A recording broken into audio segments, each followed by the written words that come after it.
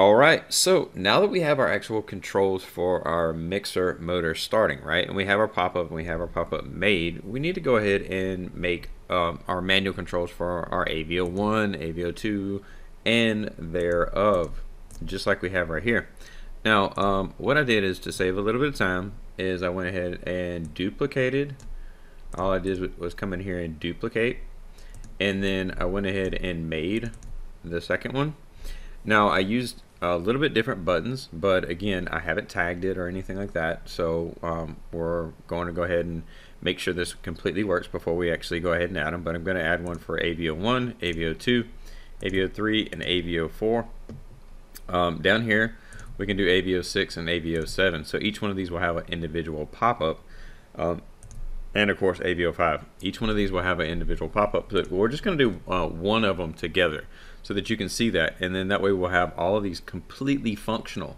Now I'm going to do the controls for this a little bit different, so I'm going to come in here, I'm going to go into our controls, and then what we're going to do is we're going to request. Alright, so we're going to actually come in here and add a HMI on, like, so we'll call this just like similar to what we did over here for the batching motors. So like down here we'll have manual start, HMI manual on, and just like that, right? So just keep that in mind, and so we'll do that. We'll come in here and we'll say HMI manual, and then we'll say manual on on AVO1. So this is really simple, and then what we'll do is we'll come in here, and so for this matter what we need to do is have we can do one shots or not. I mean, it really doesn't matter. What we're going to do is actually come in here and actually do a request and then we'll say manual, or let's say AVO1 manual request. And I like to keep everything capitalized just to keep it simple, so we'll make a bit like that. Then we'll come in here and we'll do this, so we can seal this in, right?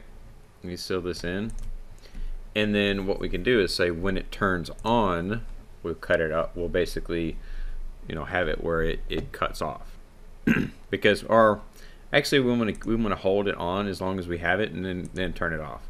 So what we can do is we can seal this in and have this on, and then when we hit the stop button it will cut off. So that sounds like it's a more feasible thing to do. And then so that way we can just come in here and simply just do this, and it all depends on how you want to actually program it. But I mean, one versus the other, well, you know, we're just kind of going on, this is going to say off.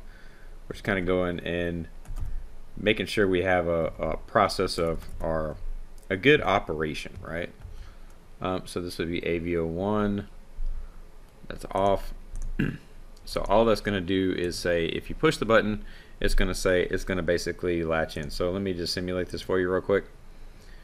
And if I push it on, it's going to latch, and then when I push the off button, it's going to basically unlatch. Now what I'm going to do down here is I'm going to add these controls in here. So I'm going to say, I'm going to jump around this. I'm going to say if my request is on, and the reason I want to have a request button is because we're going to use all of these in conjunction with having an automatic start, and then we'll put these in series together like a summing, and we'll have a summing bit to say all valves are in, you know, in auto, or all valves are in manual, or one valve is in manual. You can determine which one, and then you can flag an alarm if you try to start and then there's like one stuck in manual, then you can actually come in and flag an alarm. So this is kind of a cool feature for that too. So what we'll do is branch around these. The delay, we really don't care about the delays, we just want to cut AVO1 on. So this is where you come in and you have these features, and we're just branching around that. So in this instance, what's going to happen and I'll show you, is we'll come in here and flag this on, and it will turn that on. Okay, now if you notice, we're doing something we shouldn't be doing right here, right? So I don't want to be requesting to turn on AVO3.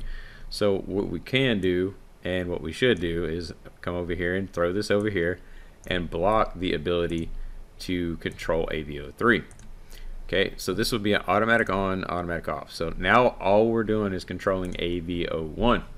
So this is why we do the testing, and that's why I wanted to show you that. Okay, so now that's that, we can add these controls into our actual system. All right, so now we have AVO1. I don't have anything tagged in here, so I'm going to go ahead and do that now. I'm going to open this up, and I'm going to have an action. Now, what I'm going to do is a set again, and then we're going to call this, what we can do is we can come over here and drag and get our set and put it right here. So let's go all commands, and then we'll go to set, and then what we'll do is we'll come over here, and then we're going to refresh tags because we made brand new tags. So what we want to do is actually get the new stuff, right? So we're going to come over here, and this is AVO1 manual request. We want actual HMI AVO1 on. This is the very first one, right? So this is there, and the value is 1. So that's that. We can just copy this. It's really that simple. Just copy and paste that right here to save you some time, and then we'll call that 0. All right, so the cool thing about this is you can have a confirm action if you want. So you can have a confirm action if you want to do that, to configure that and to say, are you sure? Now I want to show you that. So in this confirmation, are you sure you want to perform this action? We'll say yes, and then there's that. Okay, so with that in, we're going to do that, and this is going to be the off. So we're going to open up the properties. We're going to come in here to action, and then we're going to we'll just delete this. Come over here to set again. So hopefully you're getting exactly how we're building this and how we're doing this right quick. And then we're going to do a set, and this is going to be the off, and this is going to be a verify 1, or just the, I mean, it's very simple. Copy this, go down here and paste this. Okay, so there we have that. Configure this. You can change the wording in here however you want it to look, right? Then we're going to go ahead and it's going to issue the command only when when you change this to 0, but it's going to only issue the command when we actually accept the word yes. If we say no, then it's not going to accept it, right? So now I have these in here, and I have the words in here, so that, let me actually pull this up a little bit bigger, and that way you can see it. So I have these words in here. So what I'm going to do is have the words visible only when it's not active. So if the tag is being pushed, AVO1 on, then I want to make it invisible. Okay, so there's that, and then the same thing here. Animation, visibility, and then tag, and then we're going to drag and hit our off button, and then invisible.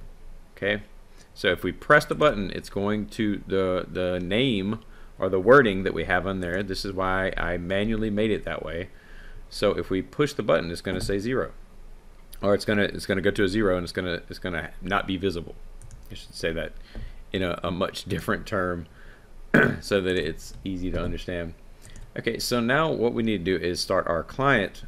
So what I've done is I've actually came in here and did a touch feature in here and pulled up that AVO1 just to save us some time on this. We're going to save this. We're going to launch a client. Now we're going to launch the client for the simple fact of this is the only screen we have we're pulling up right now. If we had a different screen, we could actually go off of that screen and come right back on the screen. But being that we only have this one actual client, or this one screen on the client, we're going to go ahead and have to, like, just shut the client down and restart it. This gives another instance of the whole screen because we did make a physical change right here. So also too, I added the motor controls, right? So the speed of the motor, if the motor is running, will highlight right here, and I have a little arrow for that right there showing that, right? Only, and I did the simple fact too is I did the animation for that too, is if the VFD is running. So I just want to kind of briefly go through that because we're doing a lot of stuff at once, and like I say, this is the reason why we went slow in the beginning, so we can actually go a little bit faster in the end and have this working. Okay, so this is there. So if we have this here, this is going to pop up, and if I want to cut this on, okay, I want to cut that on. Are you sure? Yes. And then it will send the command over there. Now sometimes when you start a actual HMI, it's a little sluggish to begin with. So we'll verify that this is actually working, and I'm not sure if we have a pause in there or not, so let's hold that, and that's what we need to do. We need to have a pause in there. So let's close that, and let's come over here, open this up, go over here, and this is where the pause comes in. So you could do a pause right here, and let's say, oh, this is the one thing I failed to do, and I'm glad I did this, is because first you need to come over here. If you're going to use the confirmation, you're going to do a release. The confirmation is always based off of a release, so we're going to have to paste this here, and what we'll do is we'll throw a pause in here. We'll do a pause, and then we'll say 1 second is completely fine. So I like to space everything, and that way then we have the confirmation, and then that would work just like that. So we'll do this, and then we'll come over here and do the same thing over here. So and again, if you need to get access to it, you just turn this off and then come over here and then move that down just a little bit, and then we'll highlight this and then our index that down and put a pause. 1 second. So we're going to pause for 1 second, throw it back on, the configuration back on. Now this is a pop-up screen, so we don't have to start the client again, because all we have to do is save the screen, and then when we save the screen, we go right back to it, open it back up, and then now it should index on. Go. So if you see the way that works, and now it's gonna issue a 0. Now it's gonna issue the 1 when I hit yes, because I'm confirming off of based upon the release of the button. I'm confirming. It's coming up here saying, oh, are you sure? Right. So that's the good side to are you sure, is you have an operator taking the responsibility to say, yes, I do want this to happen. I am physically taking responsibility, saying I want this to happen. And then they can come over here. Now, as long as they push the button, it's not going to do anything. So if you notice that, if I push the button like this, if I hold it, it's not going to do anything. Now, if I hold the button, see right there, as soon as I let go of the button, it will actually prompt that, right? So now all this is working.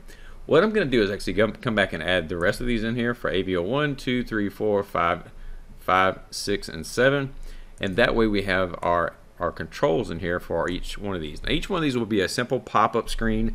We have kind of formulated these completely different than we did this one over here, and again, that is still working, and we have the speed running at 1 hertz right now. Now again, when it comes down to it, we didn't actually do the confirmation over here, and that's a simple thing. That's the reason I wanted to kind of segment the two and how you do things, because when it boils down to it, when you really understand, the more fundamentals you understand about how things work, and like, is confirmation something we want to use? Is if we have an operator, we want to make things operator friendly, but when we have our operator using it and operating it, we also want them to be responsible with that process and not do something that they shouldn't be doing. So sometimes it's good to prompt them to say, are you sure you want to have this happen? Now, if I hit cancel, it's not going to do anything. That's the cool side to actually having that feature, is if I hit cancel, it's not going to do a thing. Now, if I hit yes, okay, then it's going to come in here and it's going to turn that valve on. So you see the way that works, and you see the way how easily that confirmation can be put in there. Now, what I want you to do is actually, if you have any questions about this, is I want you to actually practice that and actually go through and do that. Now, again, when I push it, it's not going to do a single thing. So right now I have it pushed just to kind of show you in the program. It has not done a single thing yet. Now we're going to come over here and hit the confirm.